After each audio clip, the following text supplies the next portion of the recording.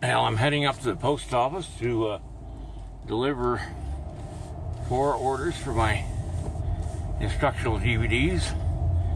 That's what I usually do on Monday because I usually get the orders in on Friday or Thursday, and I'm going to try to get back in my studio this week.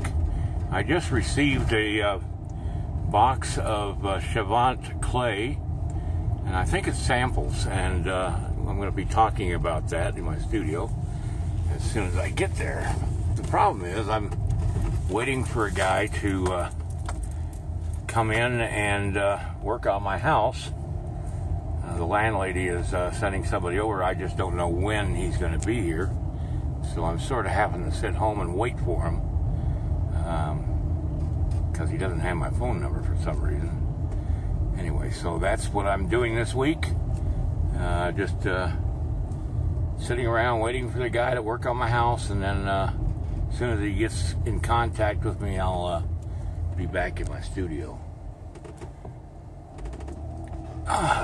Man. So, it's been a busy week.